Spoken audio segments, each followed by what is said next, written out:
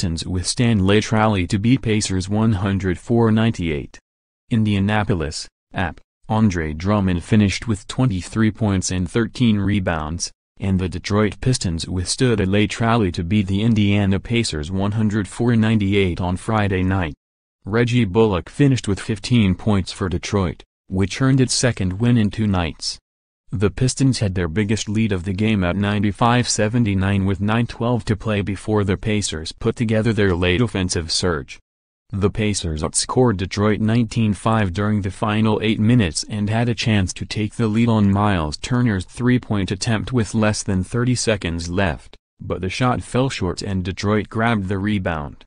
The Pistons closed out the game at the free throw line. Victor Oladipo had 26 points and 8 rebounds for Indiana. Turner added 24 points and 8 boards. The Pistons jumped out quickly behind Drummond, who dominated inside with 8 points and 8 rebounds during the first quarter. The Pistons led Indiana 27-19 at the end of the period. The Pistons led by as many as 14 points during the first half, but Indiana managed to keep it interesting, closing out the final 4 minutes of the first half with a 21-9 scoring run that gave the Pacers a 54-52 lead at halftime. The Pacers never led by more than 4 points. Detroit opened the second half on a 7-0 run. The Pistons then ended the third quarter on a 13-4 run and entered the fourth quarter with an 86-74 lead. Tip INS Pistons, Avery Bradley was held out of Friday night's game due to a right adductor, groin, strain. Bradley went through pregame warm-ups with the team before notifying Pistons coach Stan Van Gundy he was not able to play. After starting the season 10-3, the Pistons have gone 6-10, including 3 straight wins. Drummond recorded his 20th double-double of the season.